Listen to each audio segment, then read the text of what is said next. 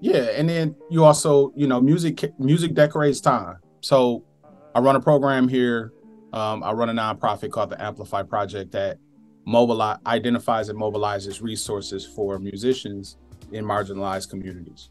And one of the big programs that we have is called the Amplify Fellowship, where we go out and the community applies for this fellowship, and we essentially pay for the creation, recording, engineering, and marketing of an album for you in exchange for 3 hours of community service per month to a community agency or whatnot.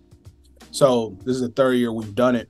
And what we found in the process is that every person who goes through this, they go through a significant amount of personal change as they're creating this album, and we're watching it happen.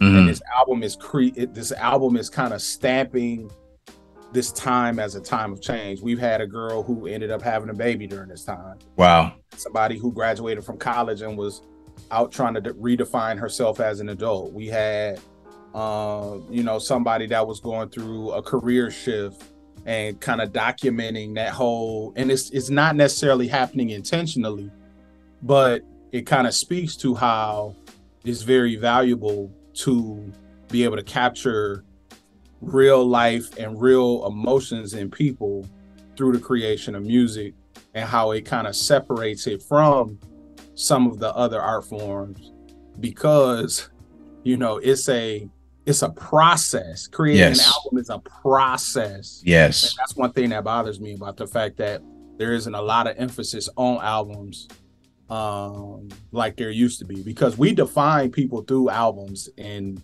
hip hop history, Correct. or in what could be termed like the golden age of hip hop. We define people through the quality of their albums.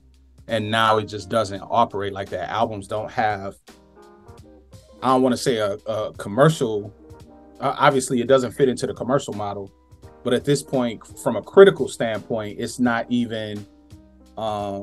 really even focused upon like it should be.